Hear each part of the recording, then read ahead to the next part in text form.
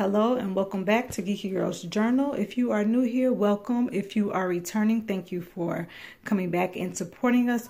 This video is for anybody that has a child.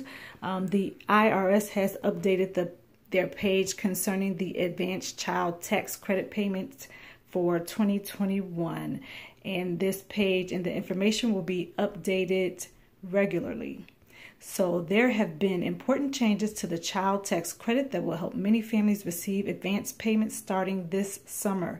The American Rescue Plan Act of 2021 expands the child tax credit for a tax year 2021 only.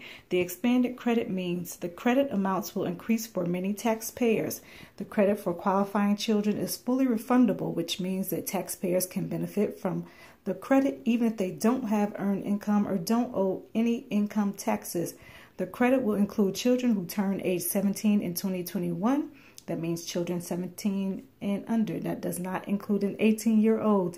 Taxpayers may receive part of their credit in 2021 before filing their 2021 tax return.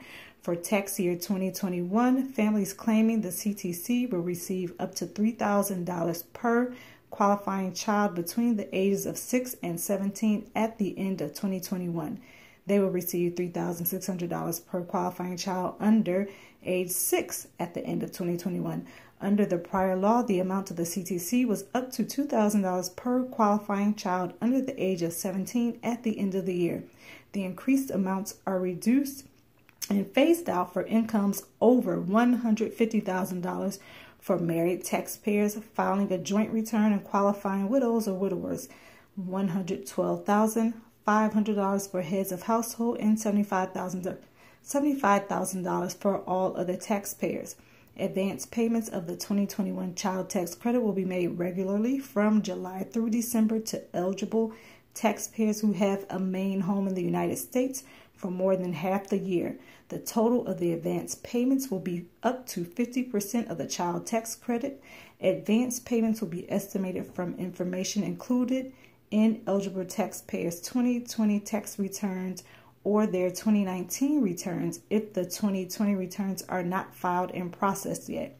The IRS urges people with children to file their 2020 tax returns as soon as possible to make sure they're eligible for the appropriate amount of the CTC as well as any other tax credits they're eligible for, including the Earned Income Tax Credit, that's EITC. Filing electronically with direct deposit also can speed refunds and future advance CTC payments. Eligible taxpayers do not need to take any action now other than to file their 2020 tax return if they have not done so. Eligible taxpayers who do not want to receive advance payment of the 2020 CTC will have the opportunity to decline receiving advance payments. Taxpayers will also have the opportunity to update information about changes in their income, filing status, or the number of qualifying children. More details on how to take the steps will be announced soon. And the IRS is urging community groups, nonprofits, associations, education groups, and anyone else with connections to people with children to share this information about the CTC. And the IRS will be providing more information as it becomes available. The IRS will provide more information about advance payments soon, so stay tuned.